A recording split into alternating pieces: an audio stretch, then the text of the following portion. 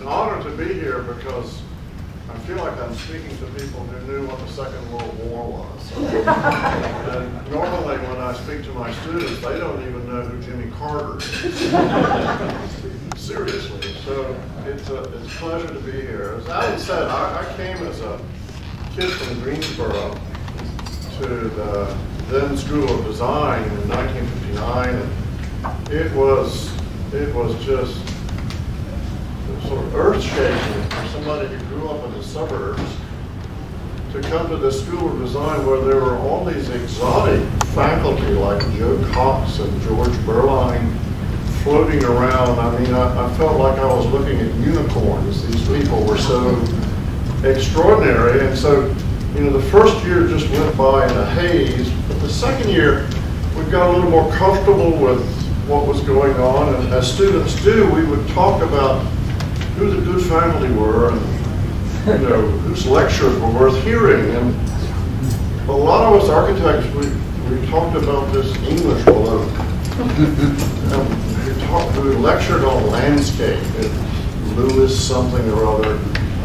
And of course it was Lewis Clarke, and I went to his lectures and they were life-changing because he described the landscape in such a way that it made sense to me as an architect. Now, of course, we weren't supposed to come to your lectures because we were architects and he was a landscape architect.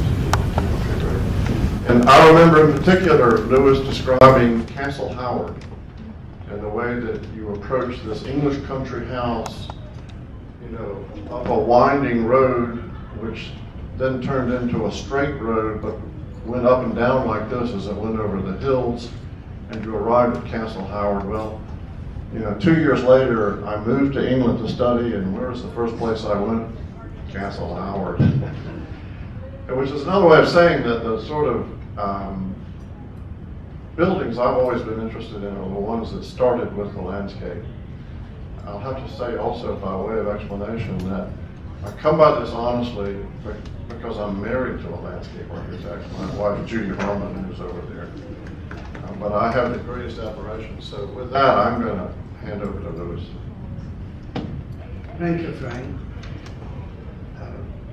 It's an honor to be here. And I feel as though I've come home for a strange reason. Since I got to school in 1952 and left in 68 and went back occasionally, so to be amongst a group of faculty again, I feel pretty comfortable. This course that Frank describes was one of those kind of very unusual things that happen in teaching. I was asked to put together just a course that would work for anybody who wanted to come in. And so we tried to this, and really what it did, it just took various examples around the world and asked the usual question, why? Why is it what it is? So that if it's possible to ask why and what it is, then the students have to start. It's about a microphone, Lewis. Hold it up just a little. And so we had a shot at this, and it pulled people from everywhere, not only architects and landscape architects. It was a job, and I think it was really good. Auditorium we used to have it in, and people would sit on the floor and say that. It became very popular. And even right now there's a professor in the University of Edinburgh, just retired, Bill Brogden. Bill Brogden. He was so fascinated by the course that he now teaches the same course in Edinburgh. So there are lots of things that happened with that. I got an email recently from Fred Stressor in Florida, who said it's cost him close to $500,000 to have taken that course. Since he and his wife have been back 40 times to look at the examples in Europe and in the Far East. So that I think answers that question. I would like to ask you a question, Frank. The School of Design as far as I can see, really started about 1952. The 48 to 52 was a transition period in which it was really not accepted in the area at all. And the fact it existed is unusual. It was in the South. Nobody spoke the Southern accent. Everybody came either from Argentina, from the North, California, Buisson from France, and so on. So it should not have existed. What a strange place to find a school of architecture. And it got this heterogeneous faculty together, which was almost a family. And Camp Effie was fantastic in putting together this faculty that fought amongst itself, and faculty meetings would go on till 2 o'clock in the morning, once a month. And I think the school really is very much like wine, the vintage years, so that by 1962, everyone had gone. Matsumoto had gone, Roy Gusso had gone, Catalano had gone, Caminos had gone, and we could go on naming them, Fitzgibbon, and the school then became something different. You left in 61, and I've often wondered why.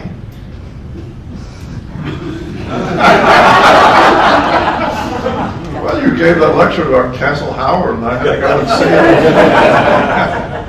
it. Well, there was a senior student at the School of Design named Duncan Hudson, and he had come here to do his last year at the School of Design because, you know, the School of Design was famous across the country for the quality of its modernist thought. So he had come to learn about that, and he had previously been at this obscure school called the AA in London. Well, you know, I thought the AA meant, you know, Alcoholics Anonymous, but it's actually the Architectural Association. And Duncan described it so wonderfully that I just couldn't resist going there. So I pleaded with Henry Camp Effner to give me a year off to do a year of study abroad. And I did that, and I came back 7 years later.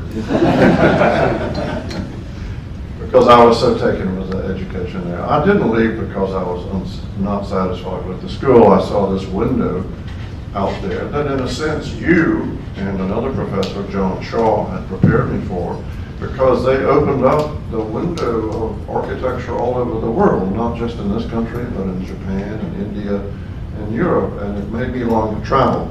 I later in life learned that my learning method is not through reading, but it's through experience. You know, my understanding is that there's seven different ways of learning, and the one that I do the best at is through experience. So it was like, you know, taking scales off my eyes to travel in places like Europe, and I would say to this day that's the best part of my education, was travel.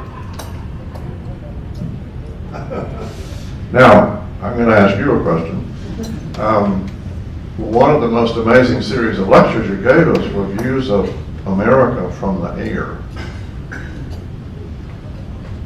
if you recall. And I want you to tell us how that came about.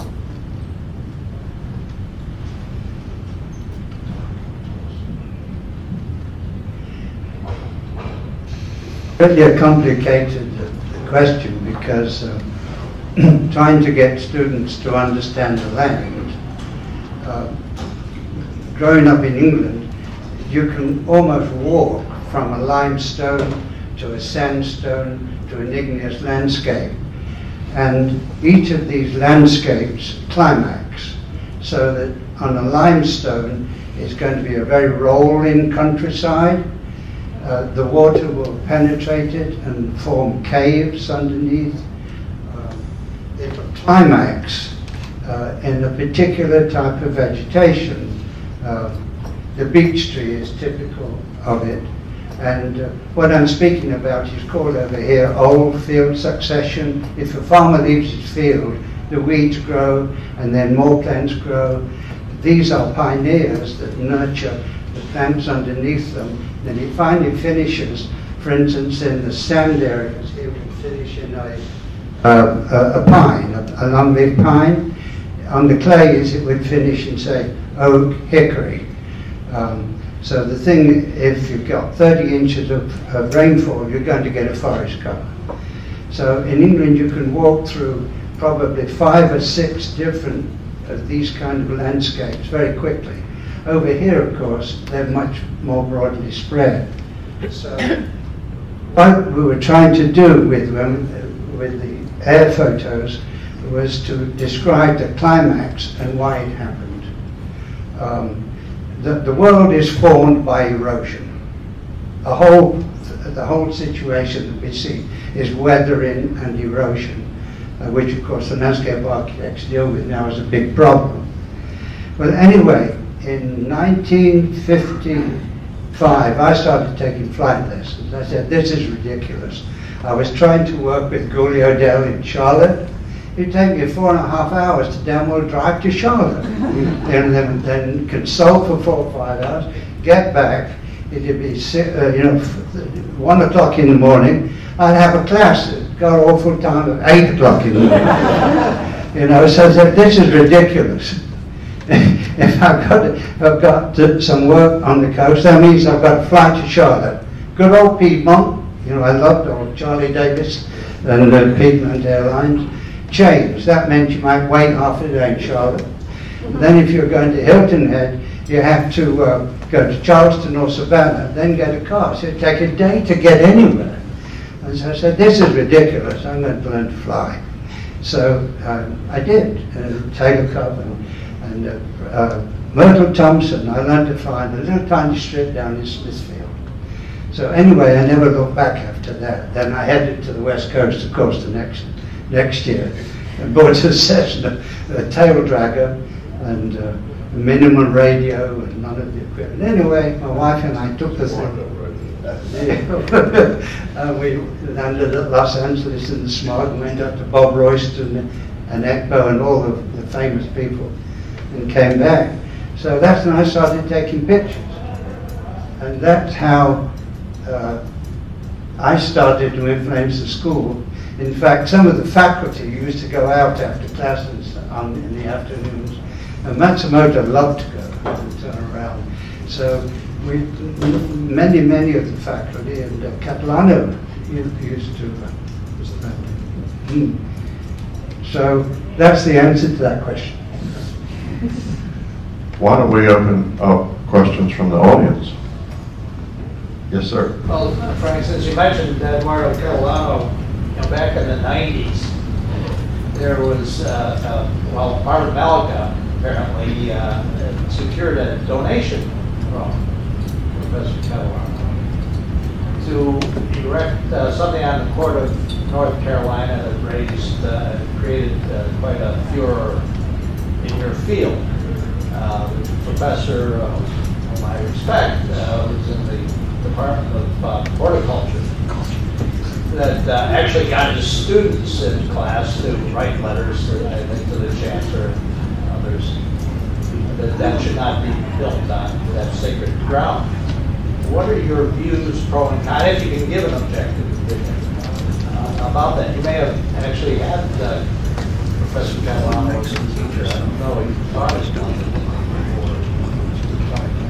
No, I didn't have Eduardo Catalano was a professor. He was one of those legendary dogs that walked around the school, who only taught the most senior students. So I never had a class from him because I left.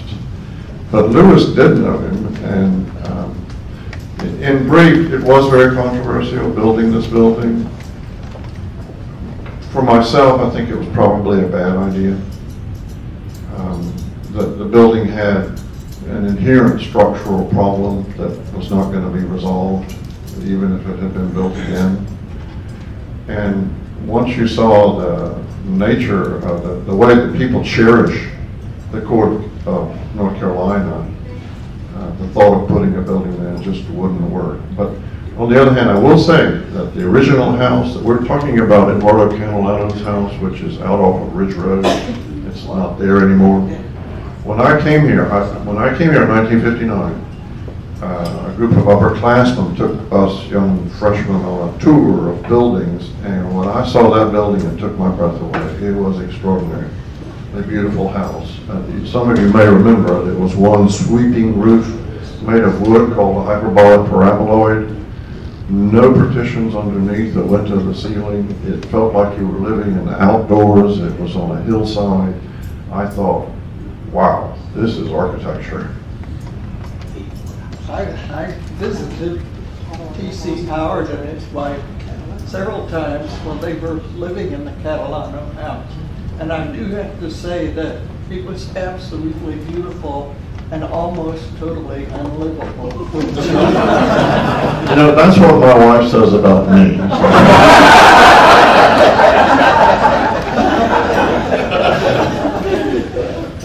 I'm happy to receive a question like that, because there are a number of things to straighten out. First of all, I was in the house many, many times. And of course, we used to go over with the students, and it was a magnificent structure.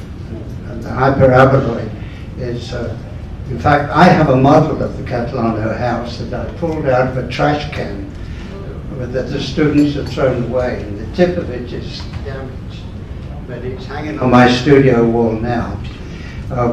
I had many meals in the house, was over there many times, and even my good friend Ezra Meyer, who bought it, his kids played with my kids, so I'm very, very familiar with the house. It was a dirt drive, no kind of arrival, no architectural solution to the house. It sat there on the plinth in the middle of the woodland, magnificent.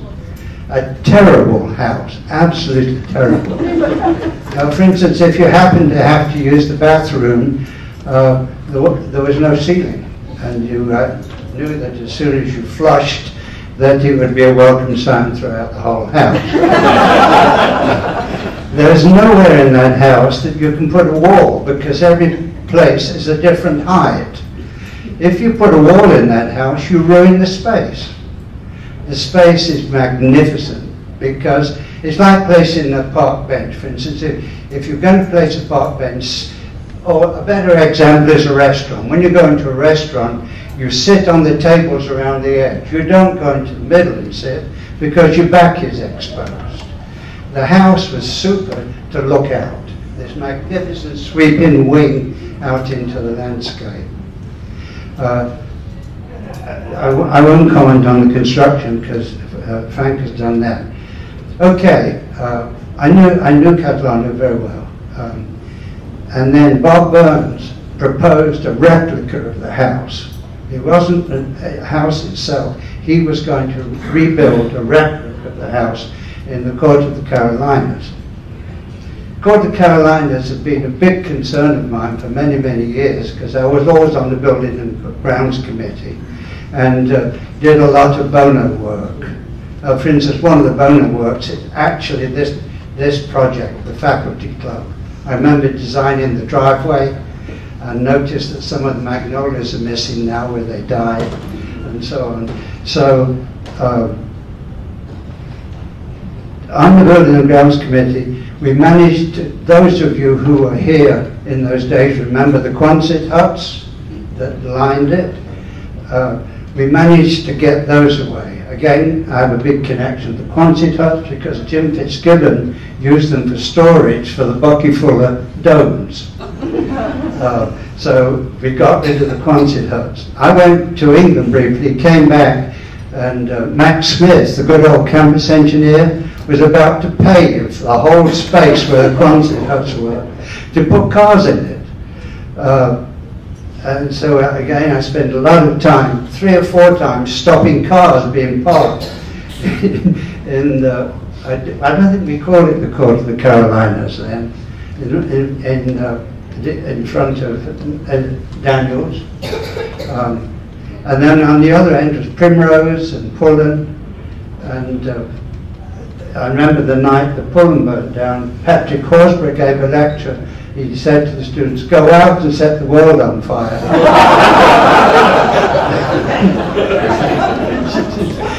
But anyway, then came the Catalano had given $1 million to Burns to build a replica in the Court of the Carolinas. And I said, no, my God, we're not going to do that. So I called Catalano. But of course we had difficulty speaking because when you get agitated, and I don't speak Argentine, we had difficulty communicating the problem.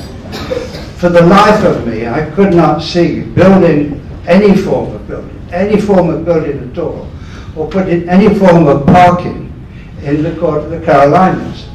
And now it's the last lung that's left on campus, I think. And I just hope that we have someone who still stands up for it. So I wrote an editorial in the News and Observer. I got a lot of criticism for that, and joined Will Hooker, and I was delighted when they decided, the people decided not to build that building. I had one disappointment in it.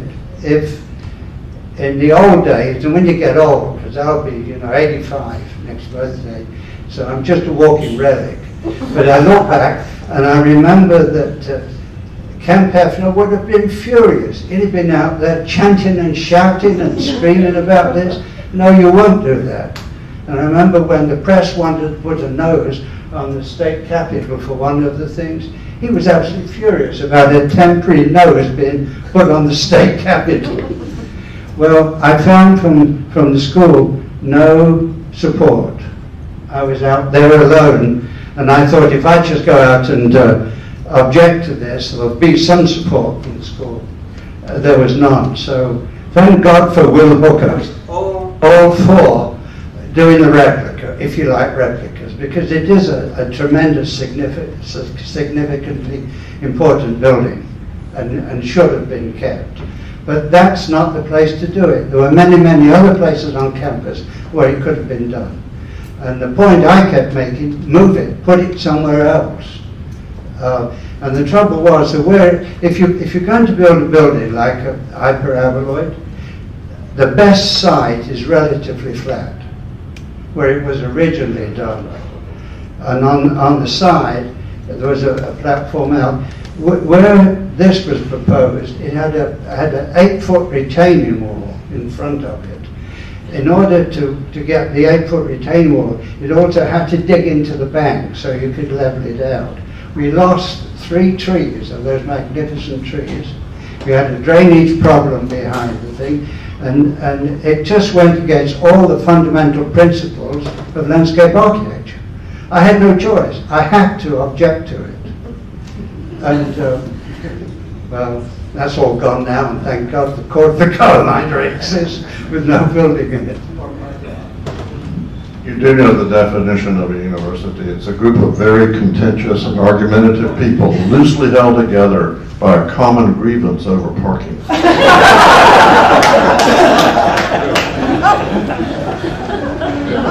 John. A question about buildings and location. Years ago, I had a former student, who was Speaker of the House of Representatives in Juneau, Alaska. And he called up because they were considering a new capital, and he wanted it in central Alaska, and he wanted classical buildings.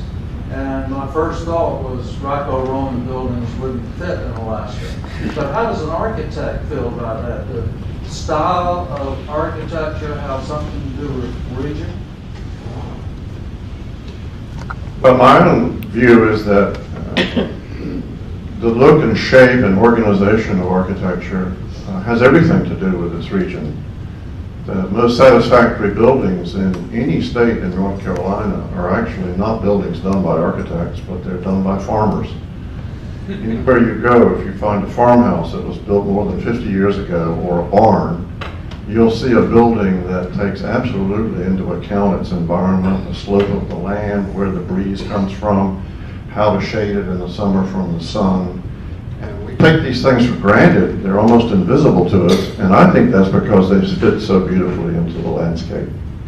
And since moving back to North Carolina 30 years ago, it's been a large part of my enjoyment as well as creation of architecture to look at what is already here and how things have adapted.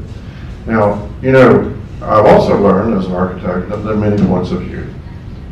And for many people, having classical buildings which are symmetrical, balanced on both sides, use the classical orders and deal with proportion, to them that's architecture. They have, that fits their mindset, their view of the world. I grew up realizing I was different. I loved things that were off balance and reached out and joined the landscape. And as much as glass and steel as I could use, I was going to use it. So I come from a different, background, in that respect. I thought you started with brick walks. Again, there's a story there. We managed to get Broder-Souchy from the Center for Brick and Tile and Eisenhower brick to give through the Brick and Tile Association brick, and then we managed to get Max Smith to get 2 or 3 crews who trained, who did nothing but lay down brick. What we couldn't do, and there was so much pro bono work we had to do, that you couldn't lay it out, so they just followed where the students went on campus and laid the brick, which was better than knee-deep mud anyway. The second part of the question is a little bit how I started, that we only know where we are because of the surroundings, that we have 5 senses. We can see it, we can taste it, hear it, all the rest of it, so that the echoes of a place or the tactility of walking over a pavement, the 5 senses tell us the space that we're in. For instance, if you go to a historical court, you recognize it. Is it because of the aroma? Is it because of the echoes? Is it because of the color, the textile? So the one major aspect of landscape architecture is to create place, which then gets you into a 3-dimensional aspect. And we developed one of the first model boxes with a turntable to put models in that you could look visually into it. So I think if you couple the creation of space, which the architect does, of course, inside the building, he artificially controls the climate inside the building. The landscape architect is controlled by the climate outside. But both the architect and the landscape architect must be superbly developed in the 5 senses. We have here Charlie Burkett. I saw him, one of my ex-students, who is an expert on therapeutic gardens, and he may wish to comment after me on it. But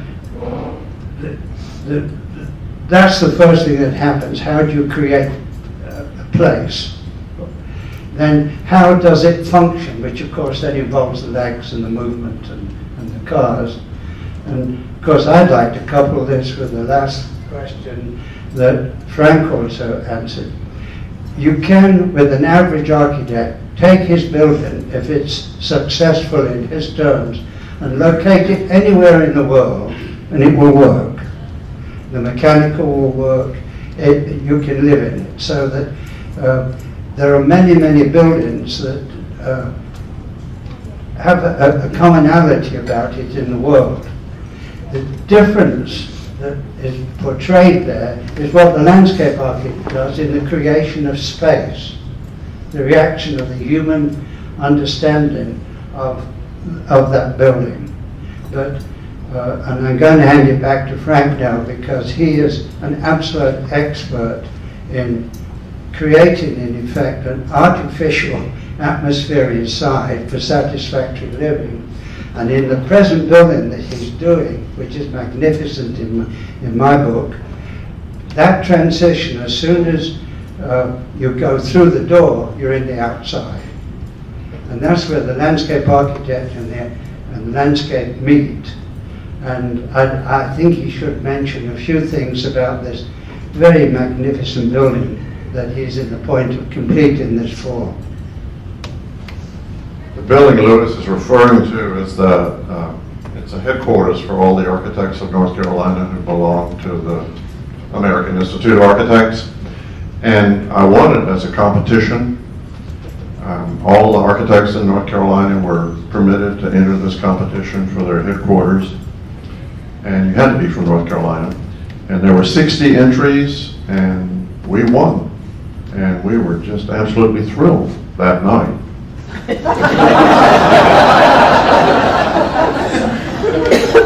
Because when I woke up the next morning, I realized that I was going to have 2,400 other architects as my client. And 16 of them were going to be on the building committee. You know, you have a building committee. And 8 of them had entered the competition. So it's been a great learning experience, and of course an honor, but also a great responsibility. We won the competition. My firm won the competition because we paired with the landscape architect, and it's on a very interesting site in downtown Raleigh. Couldn't pick a more visible site for a headquarters like this, at the junction of Wilmington Street and Peace Street, and it's an odd-shaped piece of land that's shaped like a pork chop. And from the day we got the competition announcement, I said, we need to have a landscape architect working with us on this one, which we always do. And so I asked Greg Bleem, who's a very good landscape architect in Charlottesville, Virginia, to join us, and together we developed the scheme. And we won the scheme. We won, as the jury told us, because we had thought about the site first at the same time that we thought about the building. And I've always found that's the most satisfactory way to work. I was a kid, I didn't know anything, but I knew how to ask the right question. If you ask the wrong question, of course, the probability of a good answer is remote. Ecology then was, for me coming from England, 4 stakes a metre apart that were put in the ground, and then the ecologist excavated all the way down and made horizontal layers in which you could study and tell you what had happened on that 1 metre of land. And that's all I knew about ecology. And I was in Brian Hackett's course in King's College, and he would set problems to us. And that's when I first saw the 1 metre. And I said, if we make this a mile or 5 miles and do horizontal studies, maybe we can learn more about it.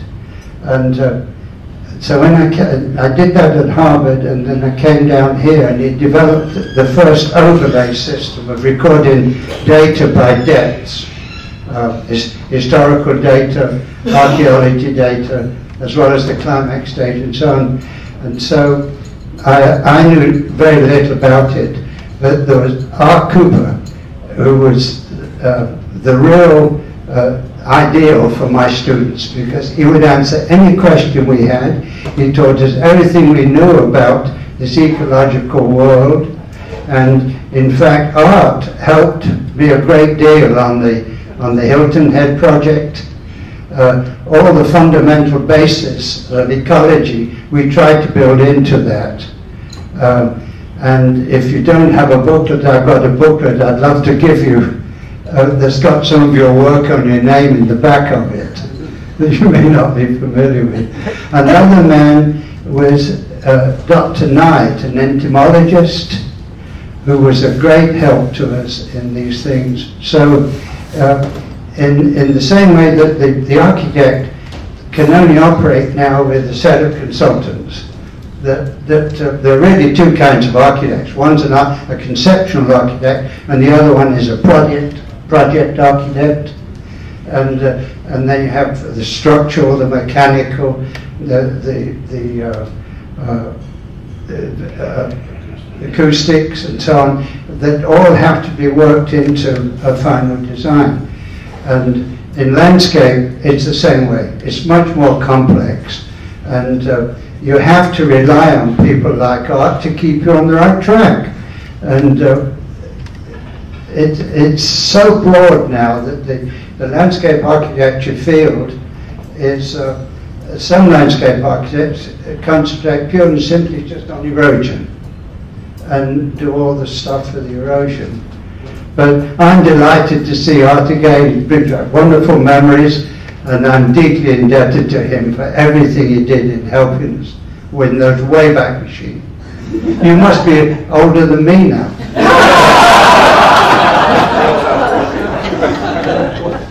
You can tell that we lived through the airplane flight.